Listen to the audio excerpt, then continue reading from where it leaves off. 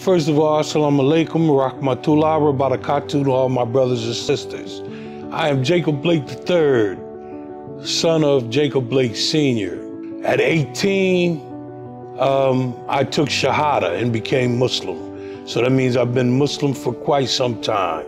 My thirst for understanding Islam became greater as I got older. My path was not simple. Losing my father, finding the street, and the street wrapped its arms around me. Understanding later on that the street didn't love me. So I took Shahada and found love, and found family, and found community.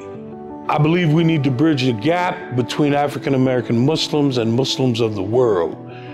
And understanding that I was chosen by Allah to be what I am today, fighting for justice for everyone in the United States of America, in a system that we were promised justice. We were promised life, love, and the pursuit of happiness. We were promised these things that we did not receive and we do not receive. My son received 7 shots to his back, unjustifiably, in front of my grandchildren. If I did not stand up and say anything, what would that make me? When my son was shot 7 times, I looked with a different perspective. I asked Allah to give me strength. I asked Allah to save my son. Allah has blessed me to be in this predicament, in this situation. He's chosen me. I did not choose this. I was chosen, alhamdulillah, Rabbil Alameen, because my people mean more to me than not.